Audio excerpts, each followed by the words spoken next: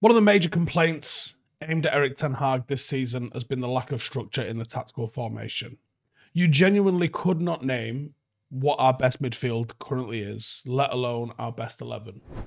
Erik ten Hag has to establish a reliable spine throughout the centre of the team.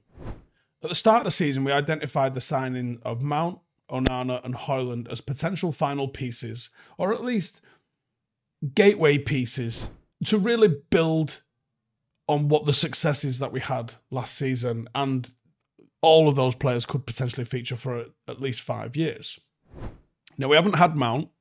Hojlund's been adjusting and injured, and Onana's only finally just fully kicked into gear whilst being faced with like the most shots in Premier League. Now, it doesn't mean that we don't have a blueprint for a spine there, but it's a near certainty that Casemiro will be on his way out, and that spot seems to be opening up for a long-term replacement. And now that all of these players are on their way back into the team, can we start to finally establish a spine in the Manchester United squad? To answer that, we have to first start with who constitutes the current spine. In pre-season, we picked out a few names for who those could be, and you're probably looking at a few of the same names, but the circumstances this season have undoubtedly altered who that's going to be. Now, Onana, first name on the team sheet, and the first name that comes up when you start thinking about the spine. And he's taken some stick this season. I think he was poor, I think is the only word I can think, in the Champions League, but I felt he was pretty good in the league.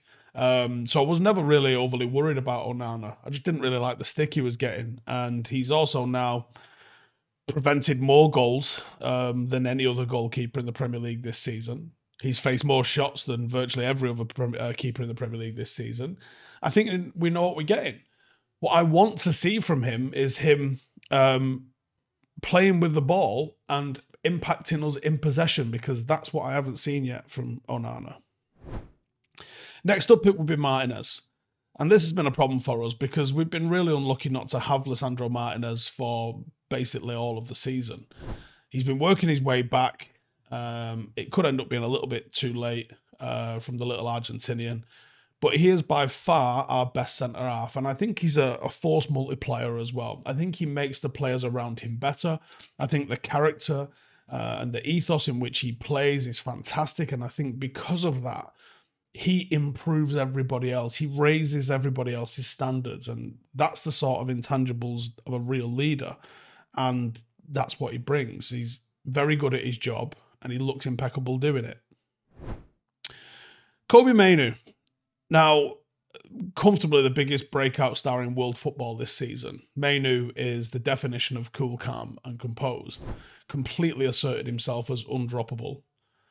I'm just going to say that line again because I think all of us will agree, but also it's absolutely wild. He has completely asserted himself as undroppable in a midfield where you've got Eriksen and Casemiro and Mount and Bruno. This kid has come in and within 15, 16 Premier League games has gone, that's my shirt. And everyone's gone, yeah, that's your shirt.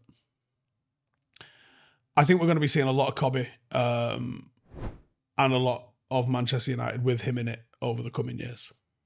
He's already displaying immense leadership qualities, and not to mention the incredible on-field displays. He is an established part of that spine, and whoever we sign should be thought of as how will they play with Mainoo. And it's insane that I'm saying this, but I don't think anyone disagrees, and I don't think I'm wrong in saying this as well. He has risen the tide of the players around him. And he is a first-choice midfielder for Manchester United. Next up would be Bruno. He would and should be offended if he was not included in an integral piece of Manchester United's spine. And I know a lot of fans disagree with this, but he's the club captain. He is a born natural leader. He can come across as incredibly petulant and agitated at times, and I think that's just how he displays his desire to win. Physically, they don't come more determined or resilient. He is bulletproof and he gets the shit kicked out of him week in, week out. He is an elite chance creator, and we need to get him back in form to be able to take the team to new heights. You simply cannot exclude or forget Bruno Fernandes. I also would not want to see him sold either. Rasmus Hojlund. I think Hojlund's success this season warrant him some recognition as being consistent. He's registered 7 goals and 2 assists in 21 Premier League games, and he scored 5 in 6 in the Champions League this season. He contributes to the way we play very effectively, and when he's not playing well, boy, do we stink the place out. And when he's not scoring goals, he's still playing others through, and he still makes shot-creating actions for others, and he will always press. And I would say at the moment, that's the people who complete the spine.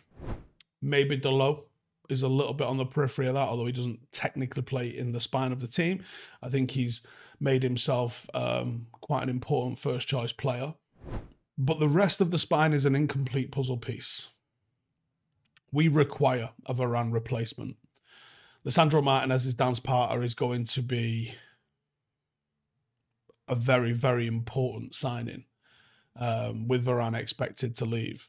Numerous reports are linking United with a new centre-half. Jean-Claire Todibo does seem to be the name that is being touted around for Varane's spot, and he's said to be a born leader and an example for young defenders of the requirements of a quality centre-half in the modern game. He's excellent in possession and would only be rivaled by his centre-half partnership with Martinez, so he would be an excellent signing for us. Casemiro's replacement. Now, Casemiro's on the way out, and you could even make the case that Manu is Casemiro's replacement because he is probably going to play as that kind of number 8. Realistically, we actually need probably a Michael Carrick replacement if I'm being serious, right? I think it could still be Manu, but we do require some sort of a number 6 to slot in and be the legs and be the destroyer in that midfield. We said in pre-season, the new number 8 could be Mason Mount. Could you roll together a midfield 3 of Bruno, Mount, and Casemiro? It would require Bruno being an actual number 8 and playing a symmetrical triangle rather than a 2 and a 10, or 2 6s and a 10. Could we adapt and see Mount, Manu, and Bruno? Physically, it's a small midfield, and I don't know if it's got the raw physicality needed to be successful in the Premier League. You can point to some of Manchester City's midfields. Rodri's a specimen, and also they're going to have so much more of the ball than Manchester United are, at least for the time being. I think you got to go with maybe something a bit more physical, for now at least. We've done a ton of different videos on number 6 options. At this point, it could be anyone. It just needs to be someone who's a bit of a leader, and it is good to go from the get-go because that spine has to be formed. And one of the number 1 issues with Manchester United at the moment is how open we are through midfield. We have to form the spine. The players in the wide areas are very important, and they can provide the finishing touches. And like I said, I think Dalot's probably part of the spine. But I think those key players down the middle are the ones that win you titles and bring you success. You can't change those too much. So you've got to get reliable players that are going to play week in, week out. It's not always how you're going to win a game, but how you start to stop losing the games. Because right now, United are losing far too many of those games. There's a lot to do for United in the summer, but I think establishing a reliable spine of the team will be very, very important and a big step towards doing the right things as we go forward. Hey, thank you for watching the video. If you are new around these parts, then don't forget to subscribe. My channel is proudly supported by my community on Patreon. If you'd like to get a little bit of extra content, a Discord group, meetups, 5-a-side games, weekly podcasts, behind the scenes, and even an occasional bit of transfer news as and when I get it, then for the price of a pint, you can show your appreciation for the content that we make and get some goodies for doing so as well. Check the link in the description or click the button right here. You'll also find all of my socials here too if you want to follow me on any of those platforms. Nice one.